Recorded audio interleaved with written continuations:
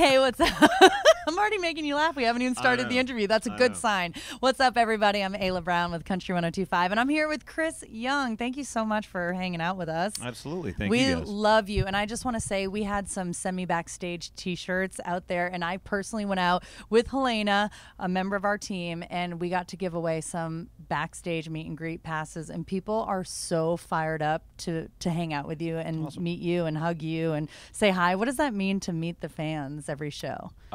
It's awesome. And honestly, just coming straight off of CMA Fest where we did 2 different 500-person individual meet and greets. Oh, my gosh. And it's worth it. You still have a voice? Yeah, barely. Last week, I barely had a voice. This week, I'm fine.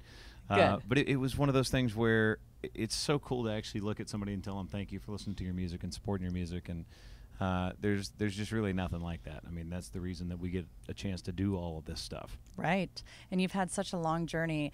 I'm actually an artist myself, and I opened up for you in Pennsylvania, and now you're headlining Xfinity Center. What does that mean to do the theater shows to now being out to a place like this, looking out to all of those thousands and thousands of people? I mean, back in way before the theater shows, I remember being in a van, no trailer. We had all the gear like loaded up on top of us driving around. And do you miss those days? No. You don't?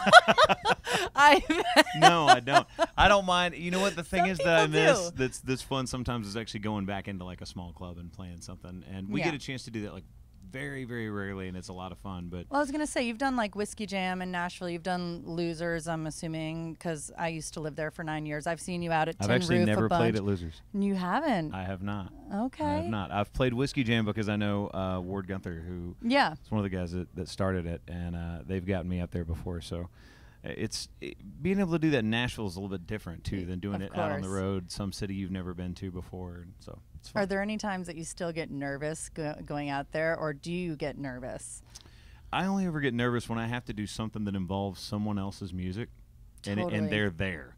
So, like, we did a thing one year where Alan Jackson was being honored for the ASCAP Awards. And they're like, do you want to sing an Alan Jackson song? And I'm like, in front of Alan Jackson? Yeah, what's that like? Yeah, well, it's terrifying.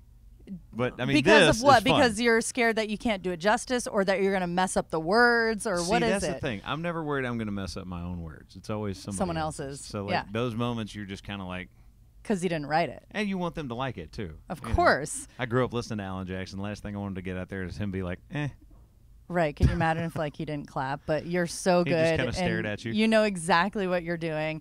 Everyone right now is talking about your Opry performance just recently. Yeah, that song dropped today, Drowning. Yeah, I mean, have you ever had a moment besides that where you've been mid-song and you're like, I can't do it anymore? Or was this the first time? Nope, it was the first time. And it hasn't happened since on that song. I mean, that song is very important, but you have to understand the guy that I wrote that about, when I was on Nashville Star, when I was first getting started, they sequestered us in that hotel. So I lived 30 minutes down the road, and they would not let me leave to go wash clothes. Yeah. So the only way to get out of the hotel is he would come by and park his truck, and we would sit in the truck and listen to songs and just goof off and tell stories.